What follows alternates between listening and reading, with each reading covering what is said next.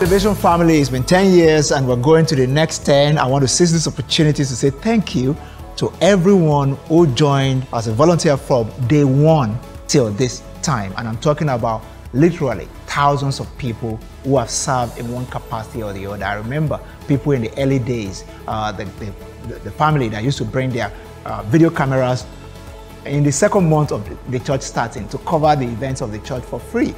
People who have given us all kinds of materials, people who have given, faithfully, tithes, offering, special seed. People have supported all of our projects. And we've been very audacious at obeying God to do stuff. In the different areas that we've had projects and we've had people support us, we're grateful for supporting the vision. We're grateful to you. We're grateful to you for believing in the dreams that God has given us. So all I'm saying is that you join forces with us again. Let's do this again. This next 10 years is going to be nothing like what you have ever seen before. I'm looking forward to it.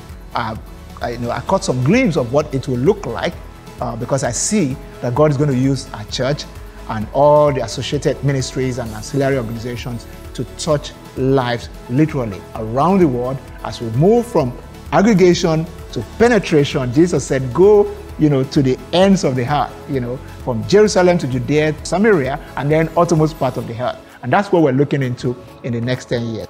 Happy birthday, Elevation Church, and happy 10th anniversary.